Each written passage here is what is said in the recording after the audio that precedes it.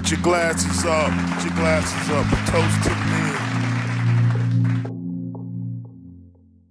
Welcome to a Toast to the Men Network with your guy, S.D. Booker. Thanks for joining me. Thanks for the support. Hit that like button.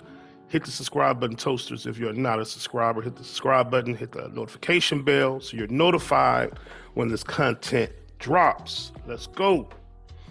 First off, salute and congratulations to Mace, the rappers, and now podcasters. Mace, Betha, Cameron Giles. It's been rumored that they just inked a $30 million deal with Underdog Fantasy. Yes, their podcast just inked a $30 million deal with Underdog Fantasy. And this is huge. This is huge. It's inspirational. It's good aesthetically. It's good to see. It's good for the eye. It's good for the spirit. And it's good for society because often black men get this stigma that we don't get along, that we don't work together well. And it's just not true. Of course, some of us don't. But to say arbitrarily we don't get along, we don't work well together, it's not true, man. I work well with a lot of black men, a lot of brothers.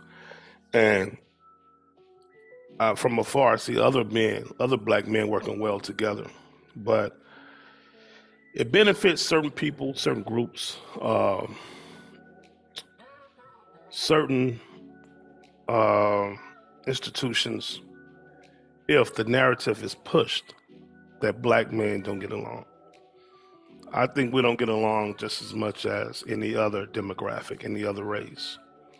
But it behooves certain societies, certain institutions to push that narrative that we don't get along. And what's so dope about this, before they got in the game heavily, Gilbert Arenas, who has a podcast, Gilbert Arenas gave them a lot of game and kind of walked them through on how to get their deal, how to structure the podcast. And so that's another black man helping two black men.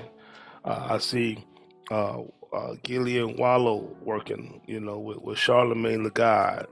Joe Budden works with other guys. Joe Budden was just on a podcast with Gillian Wallow. We thought there was beef there. Maybe it was. Maybe it was all planned, who knows? But black men have been working together harmoniously for centuries. And, we're going to continue to do it. And hopefully we can have more of this. But I was glad to hear this. I was glad to see this because black men get a bad rap on this. And a lot of it is pushed or this narrative is passed along verbally because of the media. I have to check my liberal white friend, my liberal Italian friend often about, bruh, it ain't what you think. I ain't a victim. I'm actually doing better than you if you pay attention. And he's like, well, everybody's not like you. I'm like, no, actually, there's a lot of brothers doing a lot better than me, man. Stop reading the news. Stop looking at the news. Stop listening to it. And get out here, mingle, change your environment, change the algorithm of your searches, what comes up in your timeline, and you'll see a different thing, you'll have a different perspective. And so, but you got to get out. You got to get out or you just won't know. My last video I did, story time, I had a young lady make a comment, and the comment is still there, and I won't read the comment verbatim, but she basically was saying, because the story was around these three women I came in contact with at a cigar lounge, and I gave a generalization about women. Now, is that every woman? No, it's a generalization about what I've experienced throughout my years, throughout my travels, and that particular situation, that story time. And so a young lady commented, so I was generalizing, which I was. And also it was like, what type of women go to cigar lounges? So that showed me right there, that's ignorance. That means you haven't been to a cigar lounge. You have not been to a cigar shop. So you don't know what type of women go there. And she was saying it in a derogatory way, in a negative way. And I told her, hey, women are doing their thing in the cigar industry. There are many owners. All women don't smoke. They go there to network. There's a lot of networking taking place. A lot of networking taking place, cigar lounges. They go to mingle. You know, a lot of responsible, mature men are not going to the club.